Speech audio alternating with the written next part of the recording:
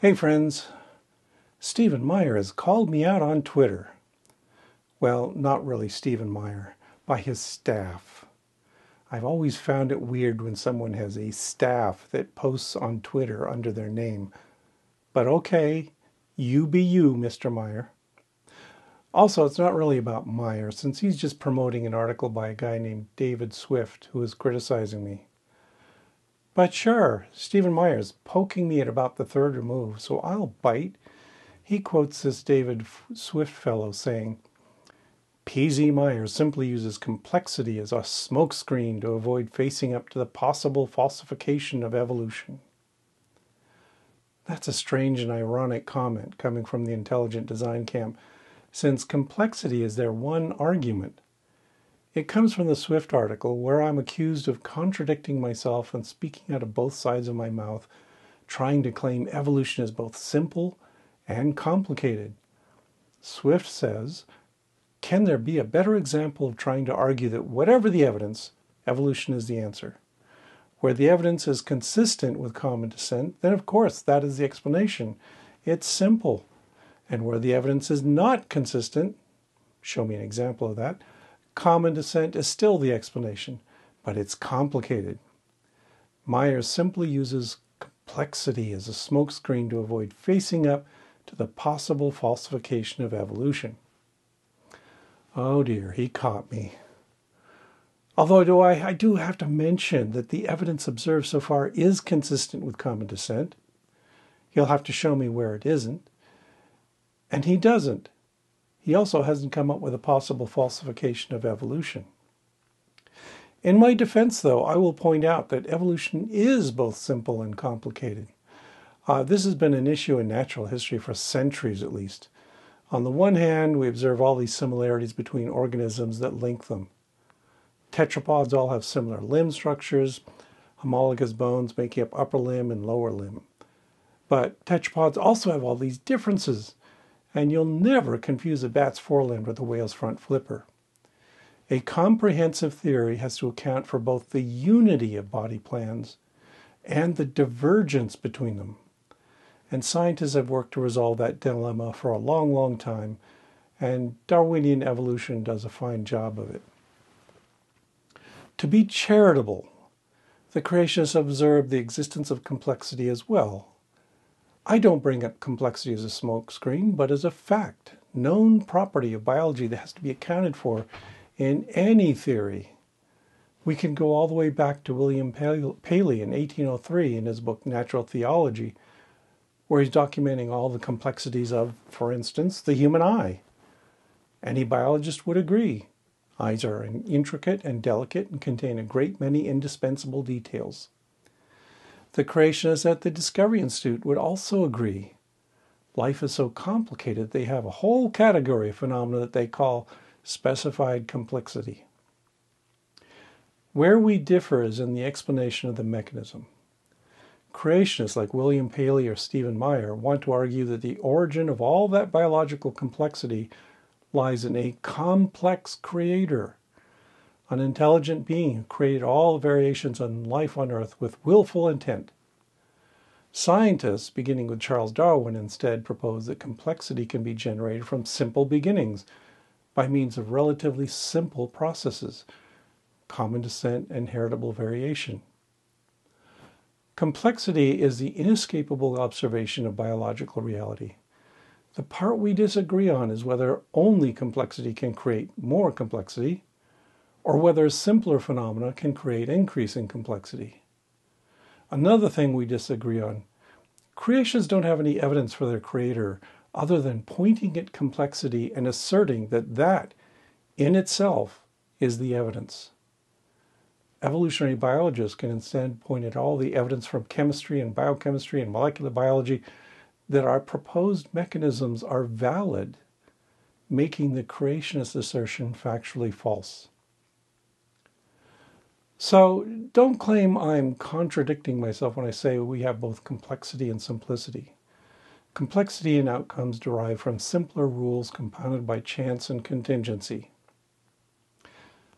Swift has some specific details he wants to address, and unfortunately, His whole argument is contaminated with dishonesty. His claim is that the observations of early development in invertebrates contradict old ideas about development. Therefore, evolution is false. As evidence that biologists got everything wrong, he cites von Baer, who did not accept evolution, who found that diverse embryos shared morphological similarities in the 1830s, and Haeckel, who was a fervent evolutionist, who proposed the biogenetic law in the 1860s, which had already been refuted by von Baer and was shortly afterwards discarded by biologists, but not by pop culture, unfortunately, as further evidence accumulated that it was false. Swift tries to claim that we have ignored the evidence that contradicts our expectations by lying about our expectations. Does the early embryonic development of vertebrates support their common ancestry? On one hand, he says that of course the similarity, and by that he means me. On the one hand, Myers says that of course the similarities of the vertebrate phylotypic stages are evidence of common ancestry. This used to make sense because everyone agrees that where organisms have evolved from a common ancestor, we expect their early embryonic development to be similar. That's sneaky in many ways. Early development and the phylotypic stage are not synonyms.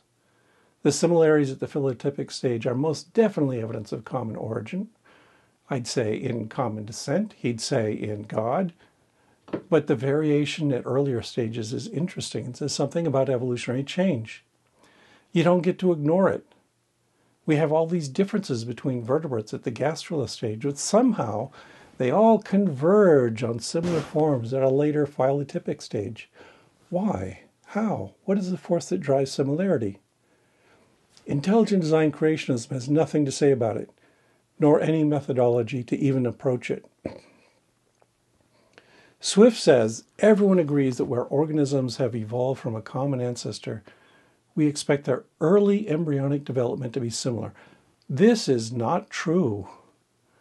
Haeckel was discarded a century or more ago, and we don't expect recapitulation. We know that every molecule in every stage of development is subject to change, limited by the ability of the change to produce viable organisms. And then Swift quotes Rudy Raff. Raff acknowledges all of that, but then Swift has to do a little quote mining and removal of context to change the meaning.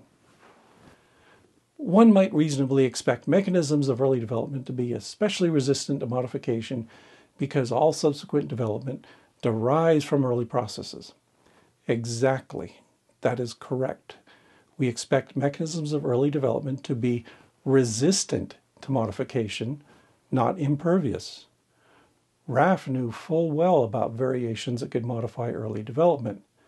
He was an expert in sea urchin development, and one of his classic papers is about two closely related species in which one developed indirectly through a pluteous larva stage, like most echinoderms, and another that developed directly from a large yolky egg to the spiny adult, completely bypassing the larval feeding stage. He wrote about it in Developmental Biology. It was explicit about how species have acquired radically altered ontogenies.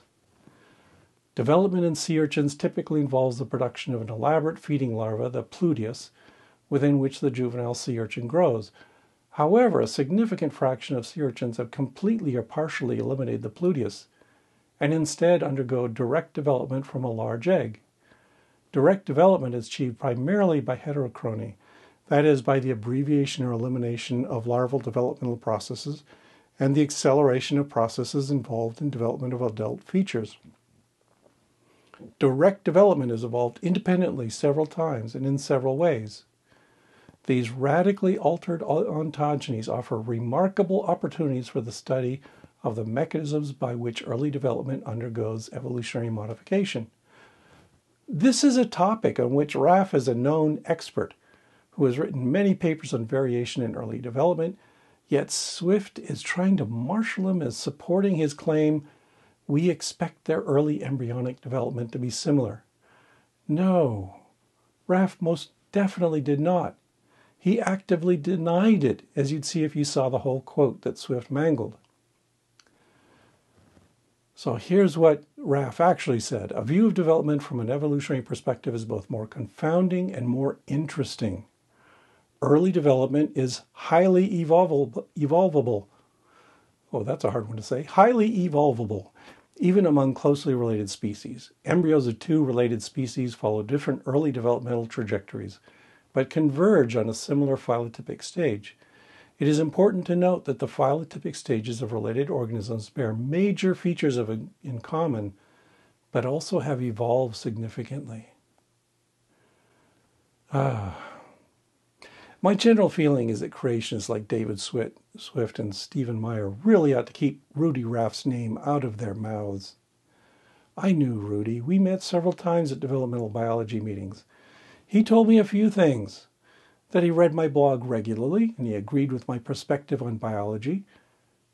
So far, so good. And that he thought creationists were dishonest idiots. He was right, as they keep on demonstrating. Hey, do you despise these creationist frauds or other apologists for ignorance?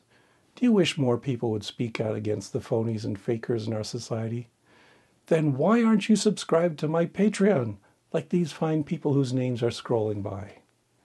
You could be on that honor roll for as little as $1 a month. I promise to spend it on worthy causes, like covering the hosting costs of Free Thought blogs, and treats for spiders, and gadgets for studying spiders. Join now at patreon.com/pzmyers. Or if you can't afford the luxuries like a Patreon subscription, or you're content with just the stuff I post for free, then do click on the like link. That's enough to make me happy. Man, I'm cheap. I'm so easy to please. So please me. Thanks, and we'll talk to you later.